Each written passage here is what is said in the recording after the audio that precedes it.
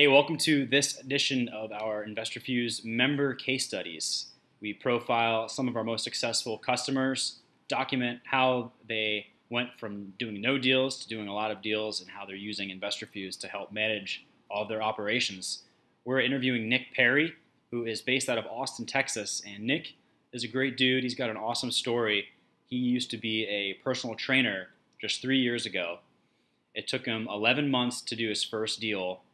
And since his first deal, he's grown a team of 6, and he's consistently doing 6-figure months just wholesaling.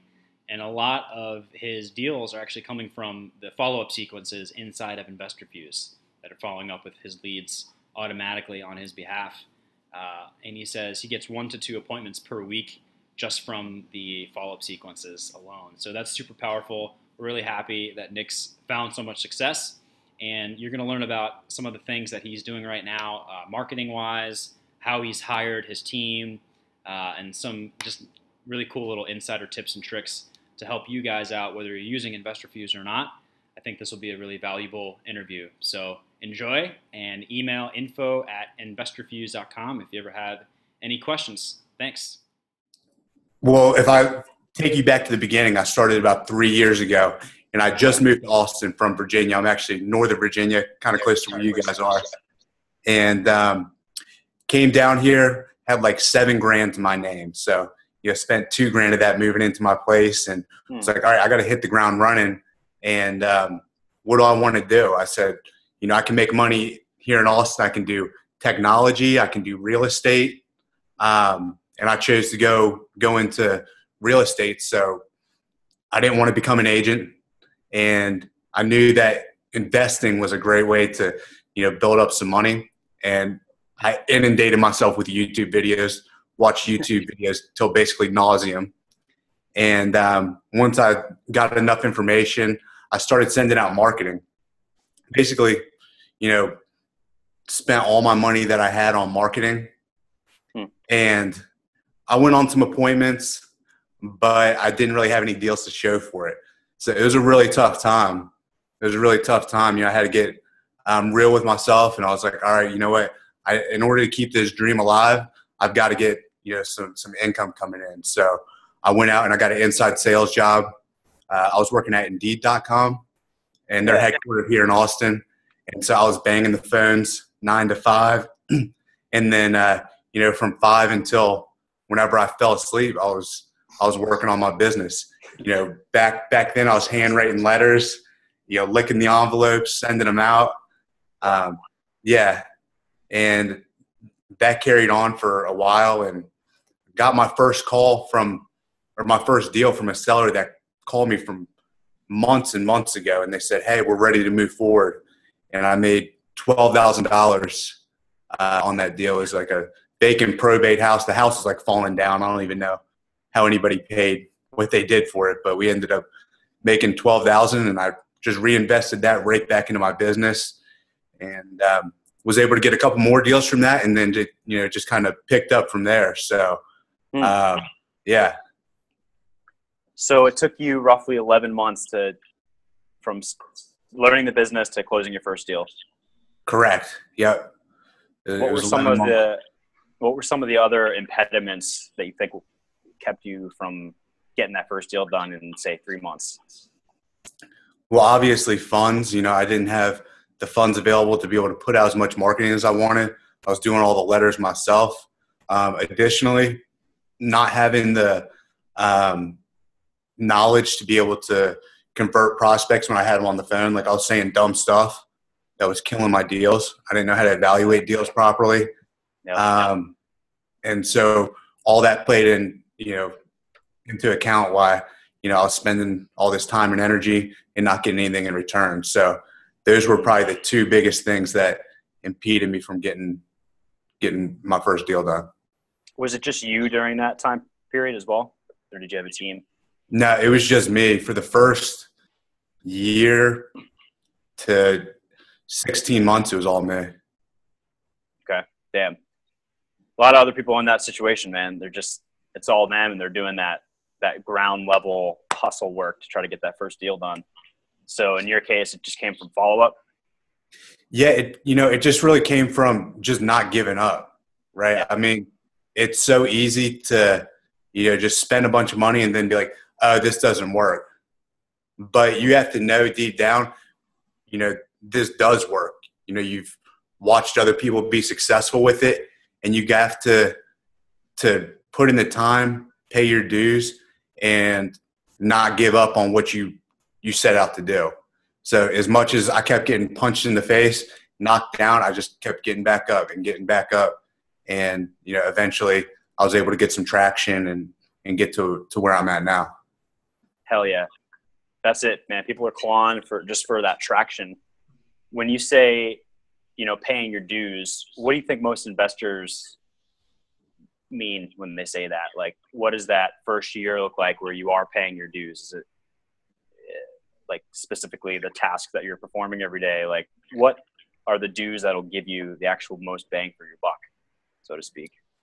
Yeah, I mean, definitely in the beginning, it's going to be a lot of time, right? Especially if you don't have a ton of money to invest in marketing. You're going to be sitting at your kitchen table, handwriting letters or, cold calling people. It's just a lot of manual stuff that you have to do in order to get in front of sellers to be able to convert those people into appointments and deals. So sweat equity, I mean, you don't really know what you're doing up front either. So you also have to be continually learning. It's as much of a learning process as it is a doing process. Yeah. Did you have that like systems mindset when you first started, or were you just all about just like getting that first deal, talking to sellers, getting leads? What was your entrepreneurial thinking at that time? No, I mean, I got into this to make a lot of money. It wasn't just to do my first deal. Yeah. It was because I wanted to have, the freedom lifestyle to be able to, have a good life for myself. And, when I have a family one day, not have to worry about finances and things like that. So that was my motivation from day one. And I knew from the very beginning that I had to have systems and a team in place, but I didn't know up from down at that point. So I was still trying to understand, what are the best systems? How do I implement these? How do I get the correct people on my team? And Kent Clothier was a huge person that helped me, see through a lot of the static out there. There's a lot of noise from a lot of different, areas in this business, and it's hard not to get shiny object syndrome sometimes. So he helped kind of cut through some of that fog. Yeah, Kent knows how to cut to the chase for sure, which is just a great skill to have, especially in this market right now where everybody's overwhelmed by stuff. So what is your background? Like, what did you do before? What did you study in school? So I went to school to be a personal trainer. I was going to go to a 4-year college to do that. And my mom said, there's no way I'm paying, $80,000 tuition so you can become a personal trainer. So I went to a personal training school and came out of that. I did in-home personal training and, went to people's house. I worked at Lifetime Fitness, Oh, yeah. Yeah. That's a sick gym. Yeah. So I got, pretty burnt out on that because I was working, 60, 70 hours a week, making 60 grand a year. And I was like, I just got to make more money. So that's really when my wheels started turning to, what's going to make me a lot of money and where can I get scale? And that was when I, started thinking about real estate. Do you have family members or something that kind of got you on the real estate tip, or how did you find out about it? No, I just knew that, just from personal training, I would train wealthy clients all the time. And a lot of the wealthy clients that I would train, they were in real estate. And so I would probe around and ask them questions here or there. And so I kind of got some tips like, this is what I'm doing with real estate. And so I just self-educated myself and started getting online and absorbing information. But I think from listening to wealthy people that I was training, that kind of put the bug in me that real estate was probably a good way to go. Yeah, it was very similar for me because I see successful and wealthy people as just people, right? Like they just did that. There's no reason at all that I don't have the capacity to also execute on what they did and have the same result. I wish more people had that mindset, because it would help them brave that initial leap of faith. These other guys did it, therefore there's no way I can't not do this. Absolutely. But that's awesome. So from personal trainer to real estate mogul. So did you start with a coaching program, or was your coaching program just YouTube videos? Yeah, I basically went to YouTube University first. I wish I would have went and got a coach from the very beginning. It would have saved me a lot of money, and it would have saved me a lot of frustration and time. That was probably my biggest regret, is not getting a coach soon enough. I didn't really start getting significant traction until I did get a coach. I went through the Flip to Freedom Academy, and then went ahead and signed up for the boardroom, and that really helped be a big catalyst in my business, was getting in front of those guys. Now we can sort of start talking about like what you did to scale, because a lot of InvestorFuse customers that are going to be listening to this, they're at that scale point, right? They've already figured out the business. They've got the motivation. They've got the belief that this business can scale. So now it's just figuring out how to scale without you as like the time bottleneck.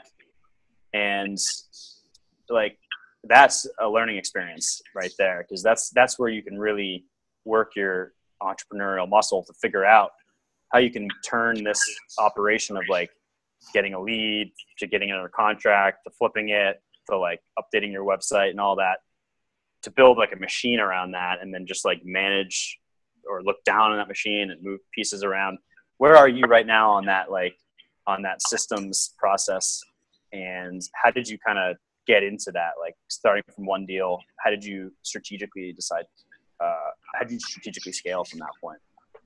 Yeah. I was working 9 to 5, so I had to be very systems oriented to be as efficient with my time as possible. So as soon as I had enough money to get a leads manager, I did. And that was a critical part of my business. I use IVIS. They do a fantastic job at answering the phones, talking to sellers, building rapport, booking appointments for us, putting all that into an InvestorFuse. They do a great job with that. And that was my first strategic hire that helped give me a lot of my time back. I was missing calls. I wasn't following up with people properly, and that really helped.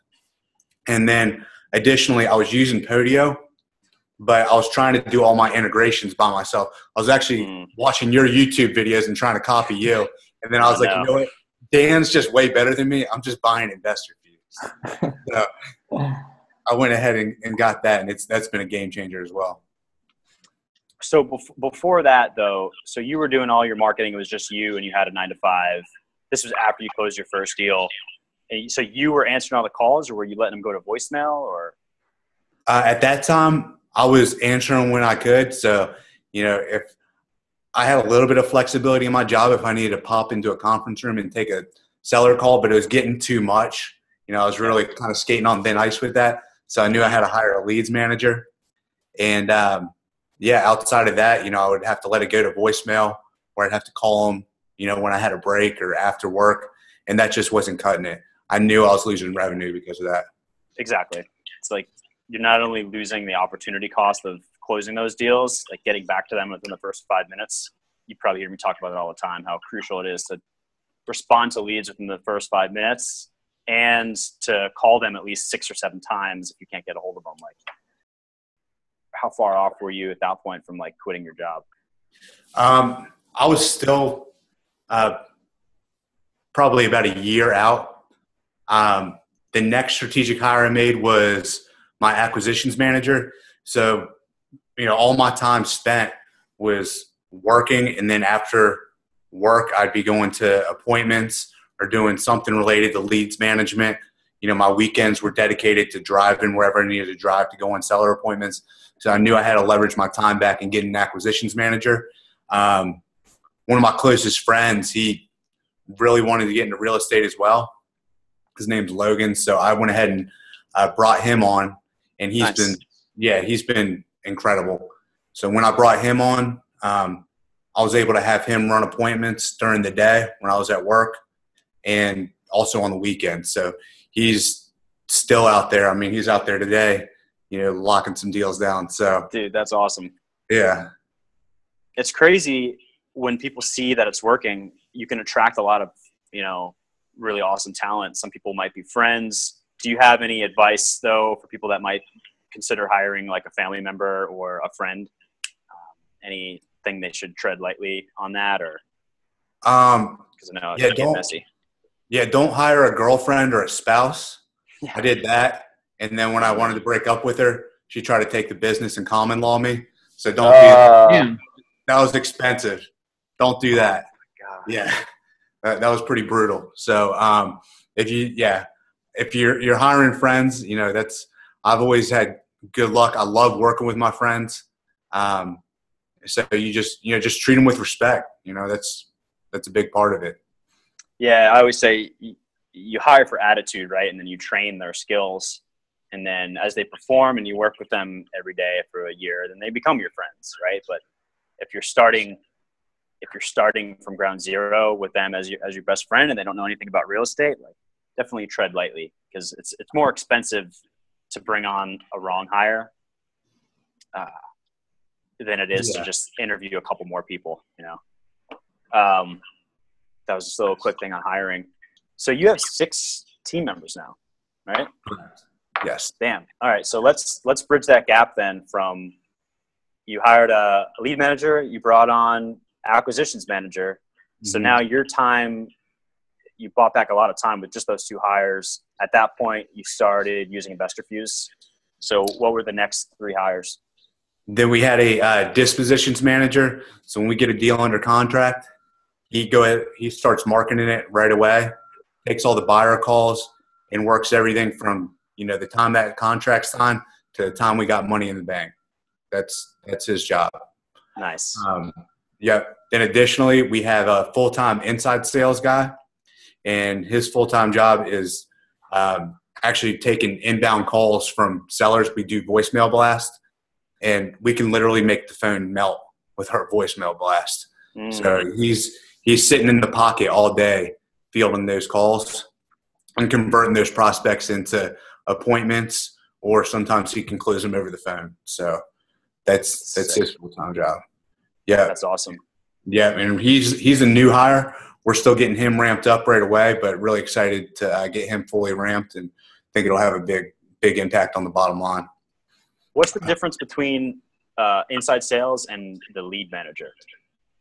So the leads manager is strictly taking calls from our direct mail pieces and the leads that come in from our website.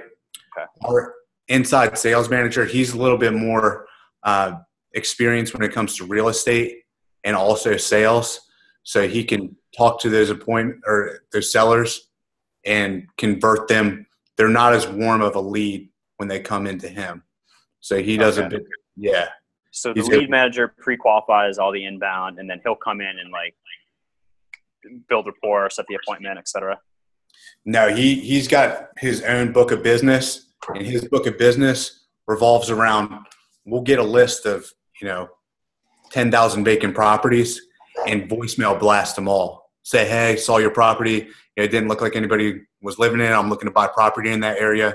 Give me a call if you're looking to sell it. And then we'll let that voicemail blast go out, and then his phone will just melt for hours. So he's doing more of the proactive outreach, prospecting type of marketing. And correct. Then the lead manager is just taking in all the inbound marketing. Correct. How do you get the phone numbers for your inside salesperson? We'll pull a list and then skip trace. So we'll get a list from either Kent System or, listsource.com. It varies. We use different list providers, and then we'll send it off to the skip tracer. We use datafinder.com. It's a really good resource. It's another resource I got at a boardroom. Nice. Yeah, it's been killer. And we'll drop that into Dialer Central, and then just hit go. And you pre-record a voicemail kind of like you do on some of the other ones, and that's how you send out the voice blast. Oh, you don't use the InvestorFuse voice blast? Well, I guess because you'd have to make a separate list of leads. Correct. Yeah, exactly. You have to make a separate list. And then my dispositions manager, he's also a licensed broker. So he already had it for his brokerage and everything. So it worked out. Nice. He's paying like a big annual subscription for it. So then I guess when those leads come back in, when they call into InvestorFuse, you can follow up with them at a later point using the InvestorFuse voice blast, like maybe for all the dead leads and all that.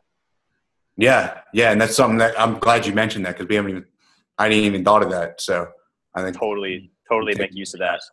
Yeah. We recommend using it on deal dispositions. So you just send it to your buyer, like a new deal to your buyers list, just record a quick audio file, send that out.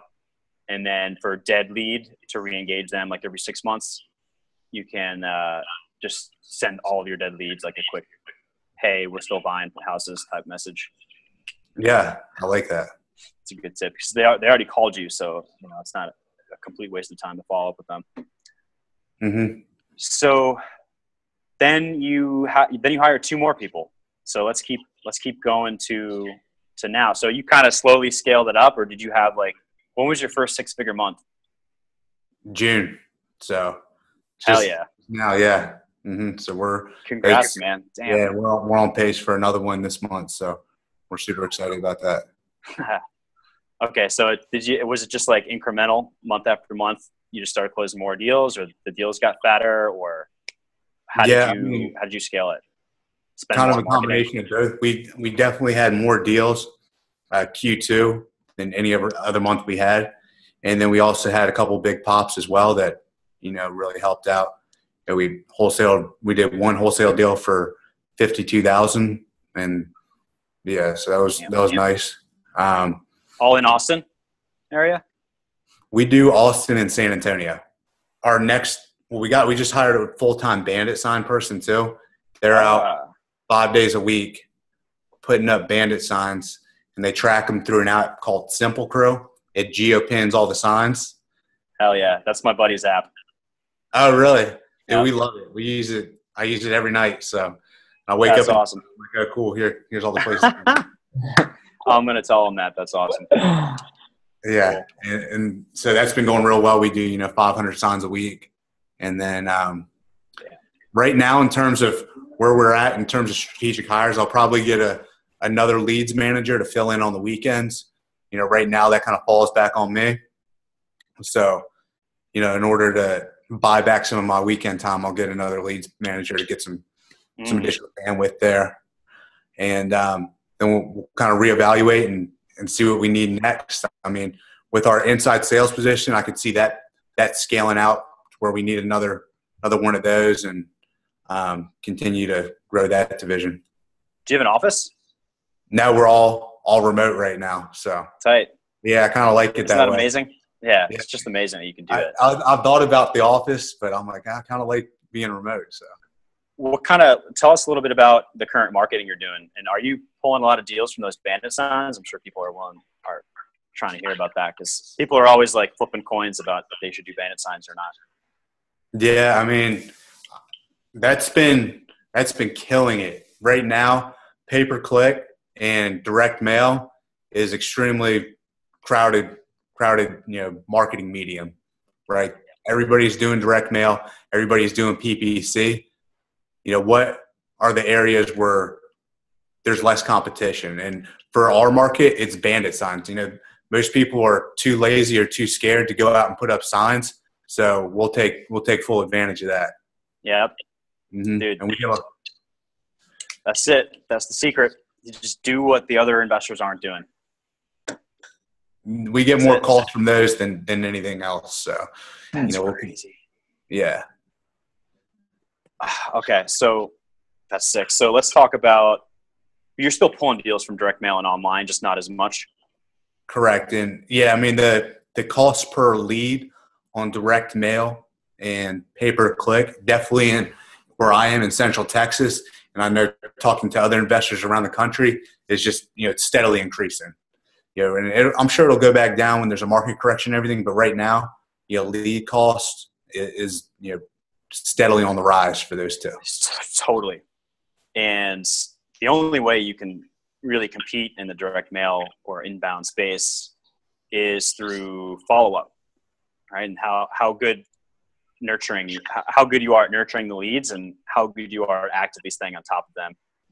Yeah. I mean, before, I was doing InvestorFuse, I was about to hire a full-time follow-up person because I knew there was a lot of missed opportunities slipping through the cracks. And so InvestorFuse is very helpful in staying in front of those leads and putting that whole follow-up system on autopilot. Now, we still have our leads manager reach out and put a phone call in regardless on top of the follow-up system, but we get text backs and calls back all the time from our follow-up sequence. People like, yeah, let's, sorry, I've been busy, or, whatever the excuse is, but can you come out and see the house? Yep. So we probably get, another 1 to 2 appointments a week just from follow-up sequence. You get 1 to 2 appointments a week just from those automated follow-ups? Yeah. So actually, would you mind doing a screen share for those that are listening that kind of want to see how you got things set up? Yeah, what do you want me to put on Claudio? Yeah, it'd be cool to kind of see just the screenshot of your. Yeah, hang on 1 sec. Okay. And then I know you had one deal from the follow-up sequence that you made like $64K on or something like that. Yeah, that was shortly after that flip to freedom. I think it was like the first week we enabled follow-up sequence, and I was like, oh, this is sick. Yeah, give us a little tour and show us like how your team uses it. And if you want to show us that 64K deal too, just to inspire some people, that'd be cool. Yeah, I'm not as organized as putting everything all the way through my transactions tab as I need to be. Sure. But I'll show you kind of the meat and potatoes of how we use InvestorFuse and why it's been so powerful for us. So you see, all leads that came in today, we get them from all over the country. So anybody listening right now, if you guys want leads and you want a JV on them, message me because we're throwing a lot of these away. Dude, let's put this up on the HQ group. See if we can put some deals together. Yeah, absolutely. So here's one that came in, I think, this morning. Let me pull this up. My VA, she's actually really good. She's got some good templates that she uses to get all the information I need on here. She'll actually put it in the properties tab. So if you click on a property, she'll give me all the information I need right here. And she does a great job at filling in all the fields we have on it for her. If anybody's VA right now, this is one thing that I have her do that really helps us out. I have her find go on Zillow, go on Realtor.com, go on Redfin, get all their prices and average it out for me. Tell me what it's going to be, 70% cash. If I'm going to buy it, creative financing, tell me what that's going to be. That saves me probably 5 minutes on every lead. So. Do you find that number to be pretty accurate? Do you think those services are getting a little more accurate? Yeah, I always go back and check it. I mean, Redfin's the best. The Zestimate, they even admit to being 10% off. Mm-hmm. So it just gives you a ballpark. Before I actually go on the appointment, I'll pull up, Redfin on my phone and look at the sold comps a little bit more. But this lets me know if I'm at least in the ballpark. Yeah, and I like that you use median instead of mean. Can you describe that math real quick? I don't know. That's not my math, so okay. I'm not one to be given a math.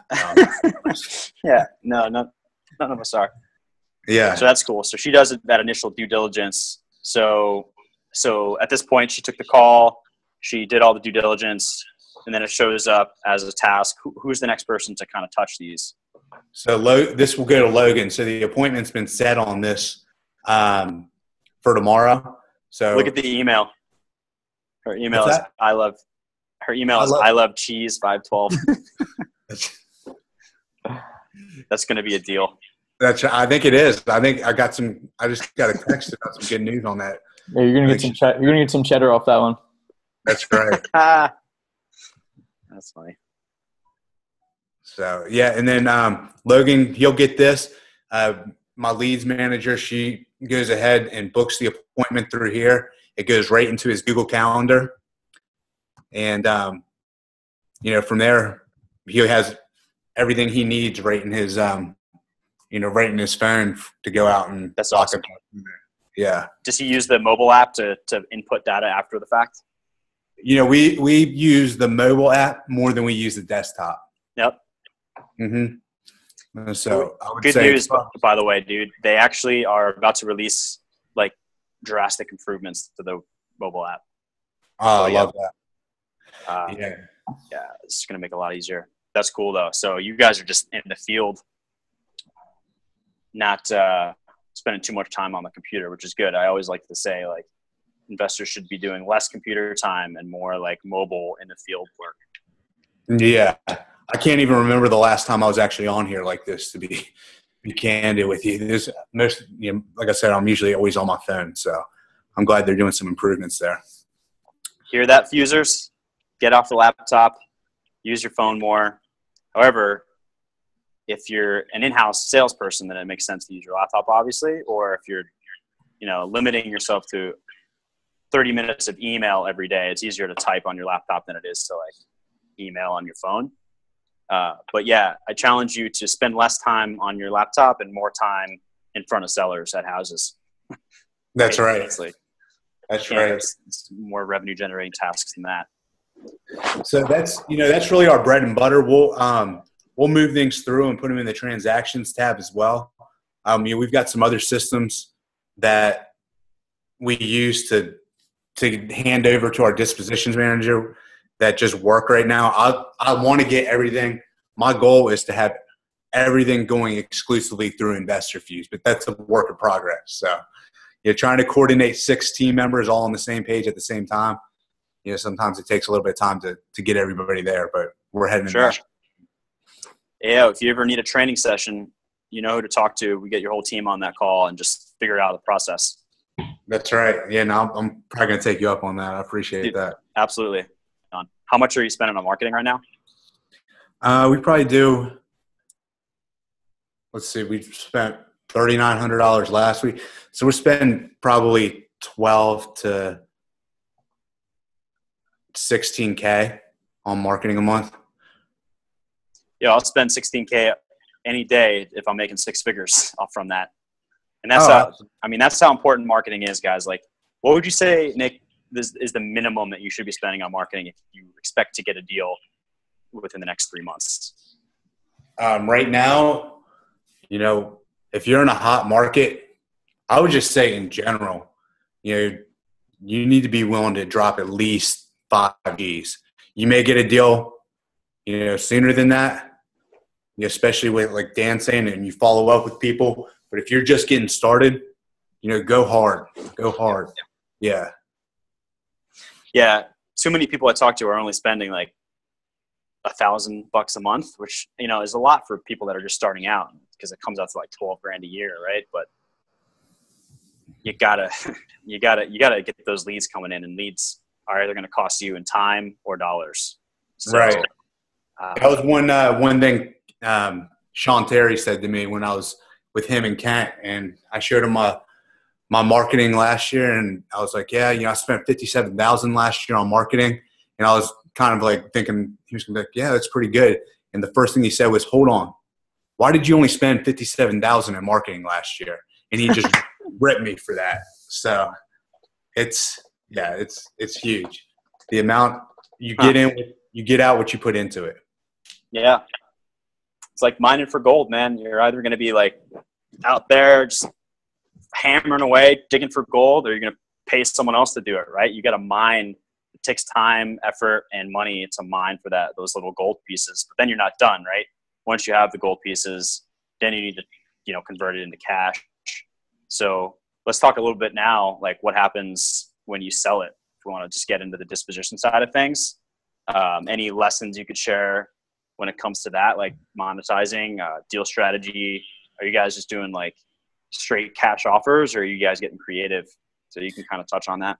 Yeah, we do it all. So, if you're just going 70% cash, out here, especially if you're in a hot market, you're going to get smoked all day long by other investors and realtors.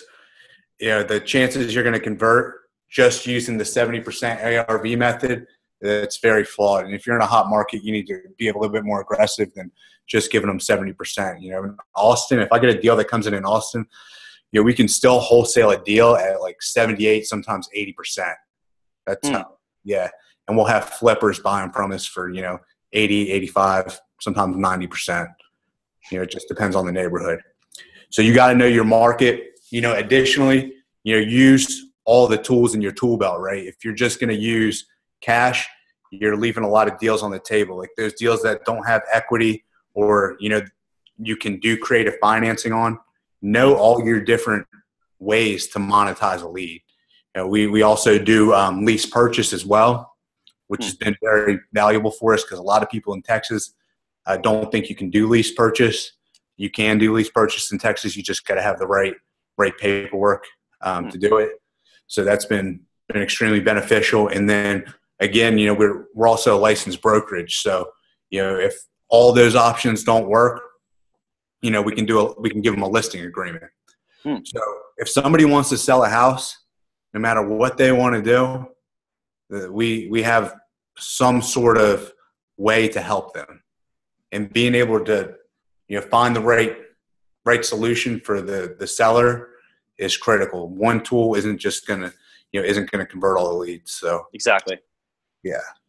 And I think a lot of newer wholesalers expect that every deal is just going to be a straight cash offer deal, when that's far from the truth. Especially as it gets competitive, the more creative you are in helping them transact or get out of that property, the better you are at solving these people's problems, the better investor you're going to be compared to someone else. Like, you're just solving problems, right? Are you doing any like short sale or foreclosure stuff? They owe too much. We don't do short sales just because they take so long. Like we will do short sales if the spread's really big, but we try to steer away from them just because they take a long time. Yeah. No, our main way of monetizing these deals is still through cash and creative financing. And then we also get a lot of lease options and listing agreements as well. Tight. Are you a follower of the Joe McCall lease options strategy? Wholesaling lease options? Absolutely. I just went through his entire course. We digested that. We literally binged watched it in 2 days, and then went out and started locking up lease option deals. So that was that's crazy. That was huge for us because lease option, you can pretty much give the seller what they want.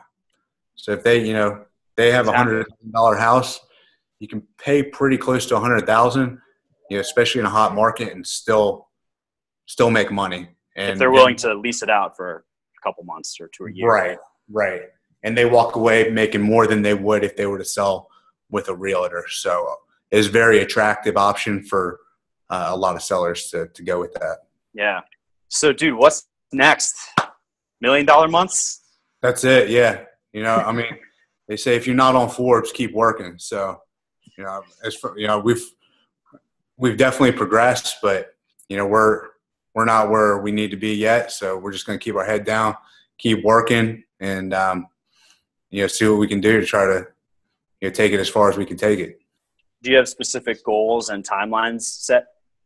Yeah, I'd like to get to $250K a month by end of year. So that's a strong goal of mine right now. And the team, we got a lot of KPIs we're following to get us there. So as long as we hit our KPIs, we'll be there. And then, do you have a KPI for a deal or cost per deal? Yeah. So I analyze that every quarter. After I do my KPIs weekly, I'll look at what my cost per deal was for the quarter. It's around 2,000 for us here in Austin, San Antonio area. And, from what I'm hearing and other investors in the country, that's Yeah, it's still pretty late. A lot of people are paying up to $5,000 a lead, like I was saying earlier. So, we just have had, got a really good team that, does a great job at building rapport and converting these people. And then additionally, we've got systems like InvestorFuse that follow up with people. So that helps keep our cost per deal down. Yep. So one real quick question, because I know people are probably wondering how you found people that you did that are rock stars. Could you just give us a quick story about how you found those people? Yeah. So, just to recap, Logan, he was actually the first person I met in Austin, and he owned a gym. I walked into the gym, and he greeted me, gave me a T-shirt, and let me work out that day, and we just kind of hit it off. And then, we built a really strong friendship after that. He came on about a year ago. My dispositions manager, I met him down in my amenities lounge. I was playing pool, and he came over with a beer in his hand and was like, "Hey, you guys mind if I get in on the next game?" And then he's like, "Yeah, you guys do real estate, so do I." And you know Sean Terry, and we kind of just hit it off from there. No way. He was house sitting for somebody that was in my building. He lives there in San Diego right now. So he's in San Diego. We're here in Austin, and that's how I met him. And he's been a rock star. That's just killer. He's 31 years old, very entrepreneurial, very smart. So he's been huge asset to the team. My inside salesperson, he was actually my intern when I was working at Indeed. So he interned underneath me, and I knew he was hungry from the very beginning. I saw the way that he would help me with my workload at Indeed, and at the same time, he was asking me about real estate. He was very interested in that even when he was my intern. So he, I let him watch all the Sean Terry videos and helped him get his first mail campaign out, helped him get his first deal. And he was working at Indeed. He got hired full time, and he's like, "Dude, I hate this stuff at Indeed." He's like, "Can I please, is there anything, And I was like, "Yeah, man, actually, I'm working on a position right now. You'll be the first person that, I'll come out and reach out to." And I actually, he didn't say anything to me, but once I had that position finalized, I reached out to him. And it was just really kind of serendipitous timing on, where he was with his career Indeed and where he's trying to go like personally and professionally. So it worked out good. Yeah. Our leads managers, they come from IVES. IVES has been great. They're, if anybody's looking for a leads manager, I'd recommend them. It's affordable. She is in the Philippines, but she builds rapport with people great here in America. She doesn't have like a very thick accent at all. Her accent's very Americanized. We had to interview 5 of them to get the right one. So if you consider using IVES, you might have to interview a few, but it's like a year now. I should say, since we have the service now that basically ties into IVES, the live answer service, we actually have like a pool of IVES virtual assistants that are doing just that first contact task. So they're like the live answering service that you can get a la carte. Right now, the doors are closed, but I think when this is released, it'll be back open. A la carte is just an extra $500 per month, and you can have this lead manager take all your inbound calls and then make all missed call follow-up attempts. They'll follow up to 6 times before just putting them on a sequence. So that takes such a huge amount of time off your plate. If you're doing a lot of inbound marketing and you're doing it all yourself, like that, the pain of having to do that is not worth it. So we just put this system together using, Rob's VAs. And like you said, they're trained in how to talk to sellers, which is such a benefit over all of the other answering services that people use right now, like PatLive. Not the best for real estate, where you're spending all this money on leads and some random person's talking to them. So I definitely recommend IVES if you're looking for a full-time VA to do other stuff as well. And then you can check out our answering service. If you go to investorfuse.com/plus, you can see more information about that. People have objections about the accent, and honestly, Filipinos sound like Americans. Like the culture there is very Americanized. Like I went there last year to visit our team, the InvestorFuse tech support team, and they're all, you know, wearing Adidas, and they're just like Americans, like, and they talk just like us, and they like hamburgers just like us. So it's just like it's interesting that we're like have the same values, but separated by so much distance. So yeah. Cool. But that was a useful breakdown of how you kind of formed your team. And it's funny that a lot of it was just serendipity. I think people have to realize that, one, you're not going to be able to scale your business without a team. And two, you're not going to be able to have a team unless you develop a really keen eye for talent. Even out in public, like you were just playing pool, yet you still hit it off with this guy, and you could tell he was a sharp guy, a hustler, you know, has some real estate experience. So just like going on about your day and having that lens on to see people in terms of talent, I think is a huge entrepreneurial asset if you can do that. Because a lot of the people that you hire might be just that, people that you meet. You know, could be your personal trainer is a really personal person, and you need someone like that to go on your appointments with, et cetera. Like people you meet in your life. Don't think that everyone that you're going to hire is going to come from like a job ad or a recruiter. The people that you interact with day to day is the best judge of character, you know? So don't want to take up any more of your time, man. You have another 150K to make this month to hit your mark. So thank you so much for your time joining us and kind of just sharing a little bit about your story. It's definitely crazy that you can do this business and go from like, you know, being a personal trainer 3 years ago to closing 6-figure months. Like that is admirable. Do you have any parting words for those out there that are at that phase where they might have done their first deal or they're about to close their first deal, but they see the light at the end of the tunnel and they want to just keep progressing and scaling up what they need to be focusing on? Yeah, I mean, it's kind of transferable to any business, but just don't quit, right? So every single day, just put one foot in front of the other, and no matter, you're going to get punched in the mouth so many times in this business. Like if you're not getting punched in the mouth at least, you know, a few times a week, then you're probably not doing something right. So expect to, you know, to take some bumps, but continue to progress forward and don't give up. No, and I mean, I still haven't arrived, right? Like I'm still hitting, you know, bumps in the road every single day. Like I'm still getting, you know, knocked down and getting back up. So you just got to have that muscle to just keep going and have some grit to get through, you know, the beginning of starting a business. And I think that's really probably the best thing that I've done. It's just every time I fall, get back up. Hell yeah, man. Respect. If you have if people have any extra questions or want to just hit you up, do you have a best way to contact you? Yeah, go ahead and message me. My website is wanttoSellNow.com. So you can get a hold of me via email at perry@wanttoSellNow.com, and glad to correspond with you that way. Yeah. So that's probably the best way to reach out. Awesome. So kudos to you for taking that leap of faith and just crushing it this year. And yeah, we'll talk soon, man. Thanks again for your time, and peace out, InvestorFuse community. See you.